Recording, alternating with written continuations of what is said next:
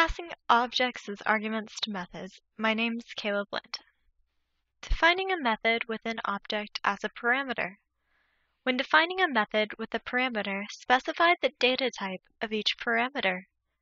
In this case, the type of parameter is a rectangle. Rect can call all of the methods defined in the rectangle class.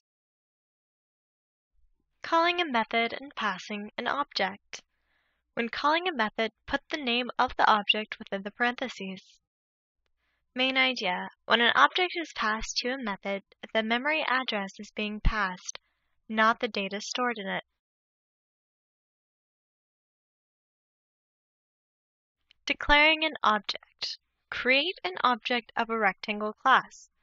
To do this, state rectangle, which is the class name, R1, which is the object name, equals new, because this is a new object, rectangle, and pass to it 5, 7. R1 holds the memory address of the object. As you see in the diagram below, 0xa1b3 is the sample memory address for the object R1. The parameters passed to it are 5 and 7.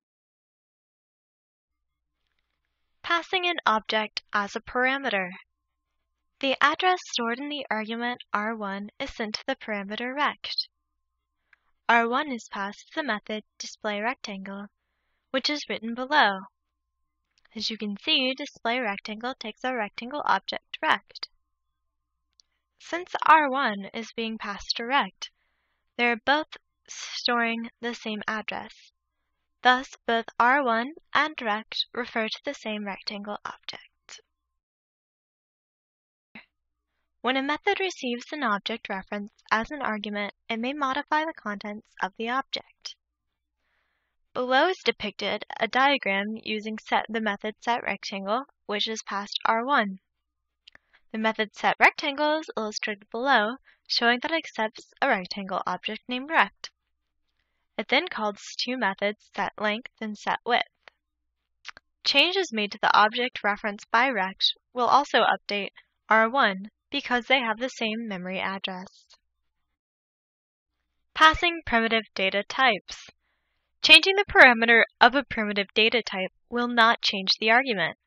Below we see both the main method and a method showSquare. In the main method, the double variable side is set to 23. Square. However, in showSquare, we create len variable being side times side, or len by len. This does not update the value in side, because side and len remain distinct memory addresses.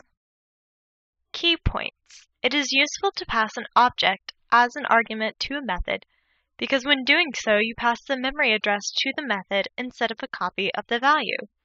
This means that you can update the object in another location and it will apply to the method. When writing a method that receives an object as an argument, do not accidentally write code that modifies the